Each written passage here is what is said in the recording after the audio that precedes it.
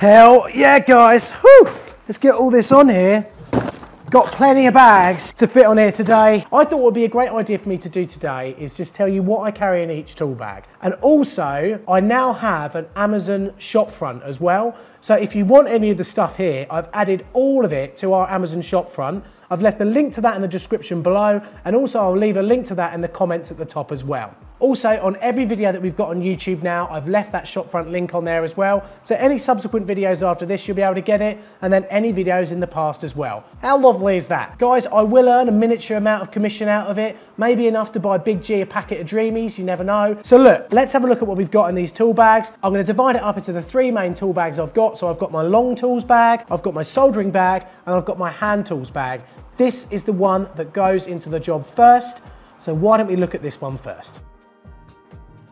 So then guys, a very quick look at the outside of the tool bag itself. We've got loads and loads of little places to hang things, little clips here. It does come with a shoulder sling, but I take it off. I just don't use it. We've got a really handy and robust clip for our tape measure, little places for pens, more places to hang stuff. I always hang my impact driver on here. That always lives on there just like so. I always, for some reason, have a little butter knife in there, but that's just how it is. That's who I am, innit? Do you know what I mean? So there you go, that's the Vito Pro Pack. We'll have a look inside it as we go along anyway. And I've already done a review on the other one online as well. If you want to buy the Vito Pro Pack, I've got it saved in my Amazon store. And I think that might be the cheapest place you can get it at the moment anyway. So, number one, the best tape measure ever in the whole world. This one I have with me at all times. This is the 5-meter ox tape measure. The things I like about it, number one, it's got a massive loop sort of bit over there, so you can tie it to a table really well. I mean, I think I can almost climb up a wall with this like Batman. Also, because of it's got a very good bendy camber, you can extend it absolutely miles. Isn't that impressive? I think that's really, really cool. So I love this tape measure. It's just heavy, sturdy.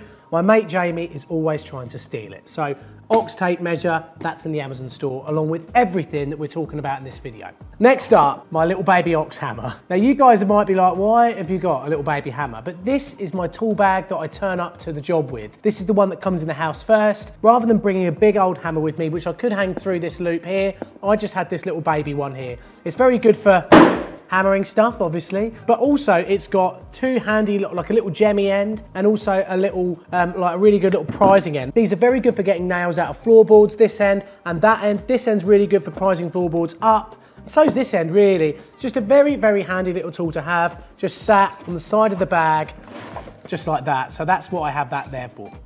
So let's open the bag and just have a look and see what we've got here. So look, you can see already how much stuff you can get into one of these Vito Pro Packs. These bags hold a lot of gear.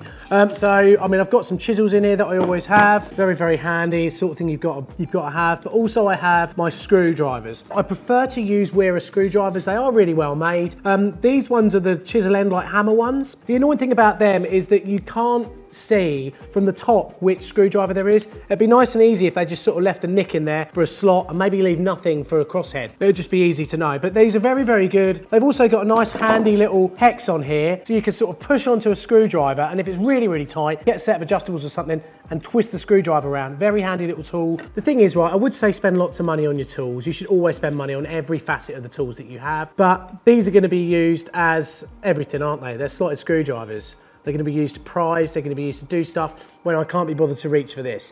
So if you're not going to spend loads of money, you don't have to buy Wera. I'm just telling you now, obviously, I have screwdrivers of the slotted and Phillips head variety and crosshead in my bag. Got my Irresolute screwdriver here. I've had this since I was an apprentice. It's covered in stuff like grip fill. Yeah, it's just got stuff all over it. I've had this for yonks. I use this to open grip fill tubes. Also the crosshead end, this is a cross-headed end one, is so good. It just gets on every screw from the smallest to the biggest. Very, very handy tool that one is.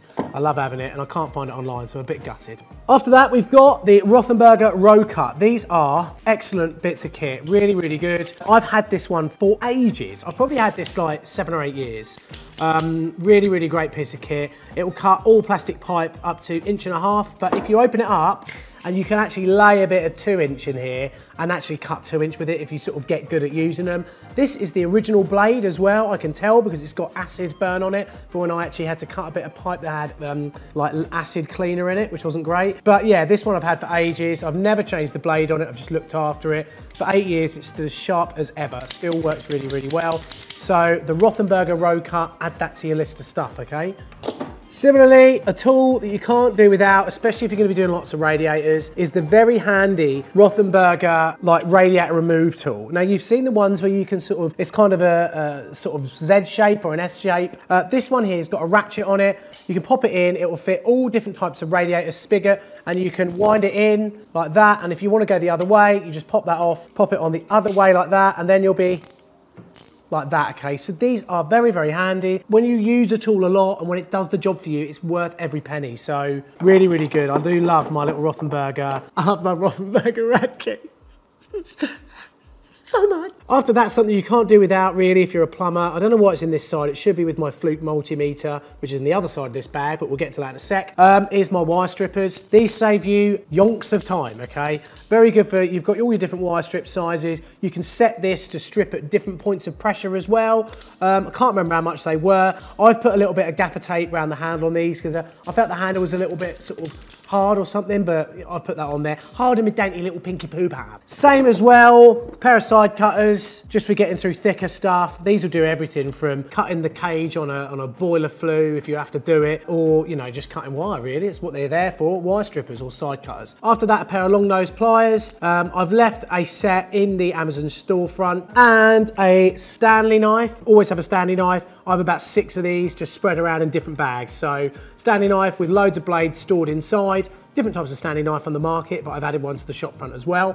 And then lastly for this side really, just a little junior hacksaw. Very, very easy to get in there. Very handy piece of kit. The one thing about them is the blades are awful. So always make sure you've got a set of blades. I usually have them in the door of the van. And that goes the same for like cutting wheels for my pipe slices. So there's side number 1. Let's just zip up this side quickly. Now we'll have a look inside numero 2. So then around the other side, look what we've got here. So number 1, this is a very, very handy tool. Also shows versatility of this bag as well, because you can just slip that down there and still get to everything on the top of it.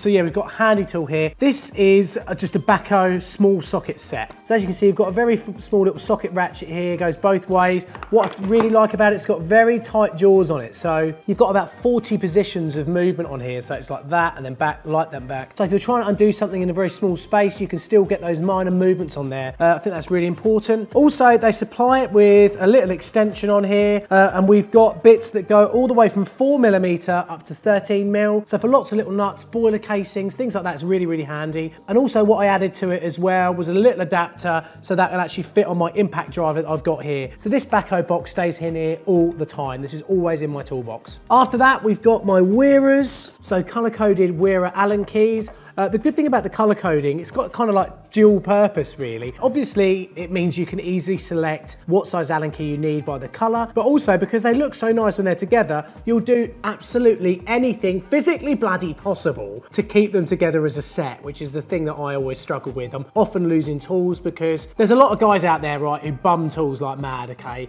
I see tools as something you have to use, okay? They're not there to be, look, I'm not one of them pussies who just looks after their tools. My tools get used, they get abused, and when they get broken, I buy a new set. Sounds stupid, a lot of you are going to disagree with me, but that's the way I am. I don't have to conform to your lives. God damn! After that, right, I'm gonna whip these out of the way. Any old set of mini grips, okay? These are Narad grips. These ones, I don't know, but they've been bloody brilliant. I've had them for years. They've stayed in the box. You can tell ones you've had for years because they just go dull. Right, we've got my backhoe set. These are the adjustable spanners of the world, especially this one. This little baby one here, you will use every day of your life. It is just so handy. What I love about backhoes as well is you can get them wet. You can go on holiday, come back and find they've rusted a bit, spray them up and they'll just work exactly the same as they did before. So they're very, very good.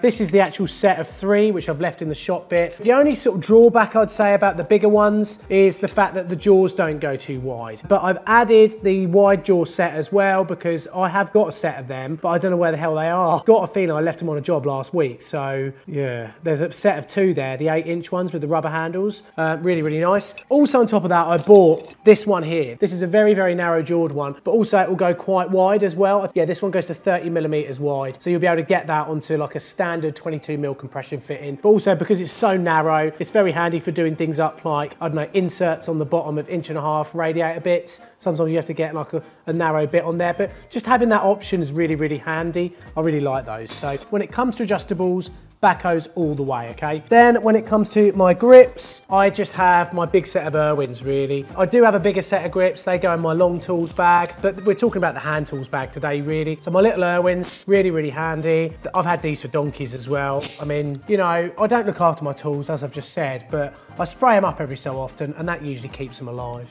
After that, really, really handy tool here. The one thing I'd say about it probably could do with a smaller handle, but it is nice in the hand. So if you're having to get quite a lot of pressure on it, then you'll find that it's pretty good for that. The great thing is the width of the jaw. These will go up to 50mm wide, okay? So you're gonna be able to get these on like larger iron fittings. The thing I like about these the most with that 50mm wide grip means that they will fit a pump gate valve, okay? So they'll fit that big nut on that pump, gets you out of lots of trouble. After that, I've got my little Diddy boat level in here, Stanley Fat Max boat level. Guys, whatever level you buy, make sure you invest good money in a level. They are the thing that makes the job payable or not. If you've got a bad level, and a radiator looks out when you've hung it, it's very unlikely you're gonna get paid. So levels are super important. This is my Stanley one. My yellow levels that I'll use, my longer ones, I'll only buy Stabila. I don't buy any other levels. So I've left the Stabila set that I've got as well. I think I've got a 600, 800, 1200. After that, I mean, you're a builder effectively if you want like a 2-meter one. Then I've got my little fluke here, my fluke tester. This has got paint flecks on it. The one thing I love about it is auto turns off if you leave it on the voltage bit or on any of the other settings, so you don't waste battery. I just really like it. I've had it for years. The one annoying thing, I suppose, slightly that I find is a bit annoying is that if you are testing something with 2 prongs, that's hanging upside down. I've had it ages. I probably should get a new one. It still works fine. It tells me if I'm gonna die if I touch that bit of wire or not, or whether I'm not gonna die. And it gets calibrated, so it's still happy, still fine. Then I've got my little stubby screwdrivers down here that are just stubby screwdrivers. But then after that, we've got my lovely set of B-Deck profilers that you guys have seen me use in loads of plumber parts videos. I use these for doing all my silicone work.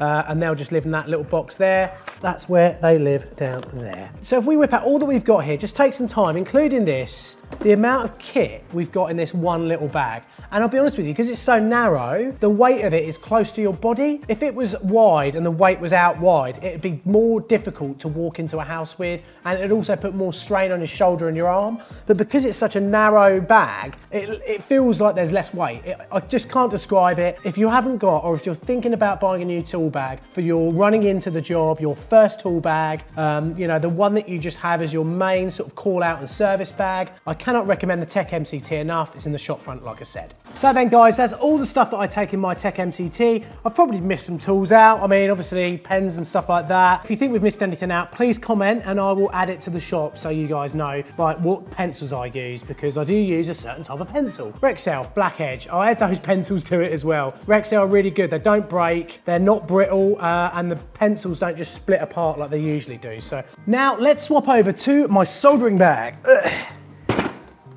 Oh yeah, see look, we're looking at that. Beautiful. I don't tend to have as many bits in the fronts or sides of this one. You usually have a Stanley knife in there, don't know where that's gone. And that's actually the same for the other side round. But really what we want to be concentrating on this one is how we store everything in this bit here. This is what we're on about, okay? So first up, what I've got in here, I have my little fluctuators. I've done a review on these before. I just had the 22mm one, but they actually listened to everyone out there. They listened to us installers and they said, right, we're now gonna make a 22 and 15mm head all in one. So they've now effectively done themselves out of selling one of these. But that's great because they're a brilliant company. You know, I mean, I wrote one of the best songs in plumbing for them. Just my love, waiting for the floods to run. It's just my love, waiting for the floods to run. So So yeah, Fluctuator, really, really good tool. I like them because they keep the flux where it should be, either inside the actual applicator or on the pipe. So there we go, number one on the list there is the Fluctuator. And that for me sits either side of my soldering torch, because obviously the soldering torch comes out, I'm gonna need my flux anyway. So I guess the next thing that we'd like to quickly look at is the soldering torch that I use. So that is a Rothenberger Superfire 2, very, very good bit of kit. These are really common on the market. You can get them in most stores, really. I've had this one for donkey's years. Make sure, if you are going to use this, you don't stand it on end while you're soldering a radiator near someone's carpet, because that will go over and burn a hole in the carpet. Yet again, you've suddenly made no money that day. Propane on here, I tend to use the hotter flame. So there is the soldering torch that I use, the Rothenberger Superfire 2. Now then guys, little secret here, Brasso, okay? I always have Brasso in my box. This makes the difference between a standard plumber and someone who just wants everything to look absolutely pucker. So Brasso's great, you can get it everywhere, but I have left it on the shop as well, so you can get that there. Then we've got my very old, very knackered heat mat. I mean, usually a heat mat for me lasts about, I don't know, if I'm lucky, 6 months. Also in this box, I usually have my Stanley hammer. So I've got my anti-vibe hammer. This is like my main work hammer. Another little thing I like about it, I guess, is it's got a magnet here. So you can lay a nail in there and then just go doink like that and smack the nail in, as in like a tap tack or something like that, and then hit it in properly. What I like about the bag, this bag here, is the fact that you've got a pull-out case like this, and in there you can then put all your pipe slices. So I've got my 22, my 15, and I've got my little mini pipe slice. I've left links to these as well. And I've also, for some reason, got a penknife that's jammed down the bottom of there, but there we go. But that's really handy. I do have a 28mm pipe slice, but that's in another compartment back in the van. I have like a box of fittings of 28mm, and when I'm using that, that's where the slice lives. It lives actually in the fittings box, so it's just my way of doing things so I don't lose it. I also keep my pipe bending formers in here as well. A little bit of wire wool, really handy. Some backup flux as well if I need it, and some emery cloth as well. So this is a simple bag, right? When I have my soldering bag, that is all it's for, this bag, is to keep my soldering gear in there. Oh yeah, one thing I forgot as well is for some reason this is in here. It shouldn't be in here, it should be in the long tools bag, but there we go. Yeah, just your standard tap spanner really from Ox. They get used as hammers sometimes, that's my bad thing. I'm gonna pop that over here anyway, it shouldn't be in there. Oh yeah, and also wet rag. Always have a wet rag in there for that. Right then guys, so we've done that. I just want to show you some of the other tools I have that I think a few of you guys have asked me, like what ones of those do you use? So I've got my levels here as well. So there's the 120 level, very, very good level set, Stabilizar. And then I've got like a smaller one. This is really handy for doing your uprights on radiators, but sometimes even a small radiator, you've still got to use a boat level. Then when it comes to the benders I use, I did move over to Rothenberger benders, having used a set of Irwins for years. The Rothenberger ones were literally nowhere near as good as the Irwins. So I'm back with my Irwins now. Absolutely brilliant. I mean, yeah, top pieces of kit. Long slotted Stanley screwdriver. I'll see if I can find one. If I can, I'll put it in the shop front. You've got to have one. It'll undo the nuts on the end of pumps. It'll undo anything, basically. It'll prise anything. I even use it to chip off bits of like sulfur when I'm servicing oil boilers. And then when it comes to my silicone gun, always buy a good silicone gun, all right? Spend about 10 to 15, 20 quid maybe on one. This is a roughneck one, absolutely brilliant. I mean, I love it, I've had it years, it works really well. It gives a nice, properly controlled slow bead of silicone out, but also if you want, you can pop the trigger on here and it will stop it instantly. So it's a very, very good bit of kit. Also, it takes longer silicone tubes as well, so really handy for that. Absolutely love this piece, it's wicked. Very quick look at the bigger one. This is the Tech XL, so a much bigger bag. This really now is my sort of bits and bobs, odds and sods bag. It doesn't have loads in it. One of the sides is pretty much free of stuff at the moment, but I'm actually gonna probably pop a bit in here now. So I have things like 22mm olive strippers, spare set of cutters, spare 15mm cutters as well, pencils, bits and bobs like that. What I'll tend to do is lay the tools in here, but what I've done, in fact, I'll pop this in here now. I tend to have more in this side because this sits in one side of the van. For some reason, I've got an anti-hammer device in here. I have no idea why. I've got my bigger cutter on here as well. This will go up to 35 mil, so that's handy. Then I've got my smaller pipe benders as well, very handy for oil work. That will do 6, 8 and 10 millimeter copper. And then I've got footies, sets of footies. I don't tend to use footies loads, but they're there if I need them. Another Stanley knife, actual spanners, yeah, another Stanley knife, 22 mil cutter, small set of stillos, and then my butane crimpers as well. So that's what goes in there. And that is pretty much it for like my usual sort of day-to-day hand tools. So this bag here is the big one. Here is my soldering bag.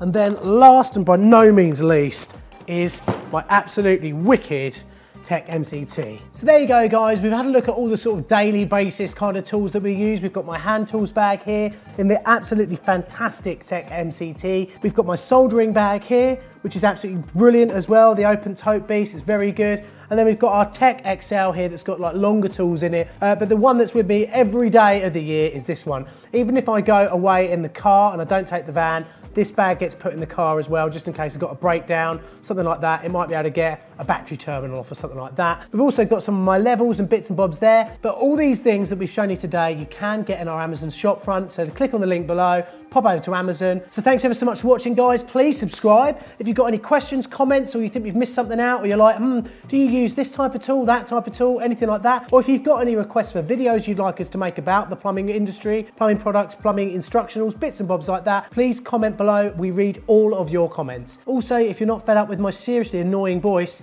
then you can pop over to my vlog channel as well, at Times with James. I'll be leaving a link to that below in the cards and everywhere else. The next video I do on Times with James will be in Berlin, and we'll also get to visit an old Stasi prison, which will be very interesting. Anyway, thanks very much for watching, guys. Please hit that subscribe button. Please follow us over on Instagram, Facebook and Twitter as well, and I'll see you in the next video. Remember, everybody, that one thing you've got to do, baby, that's hold tight. See you soon. Blah!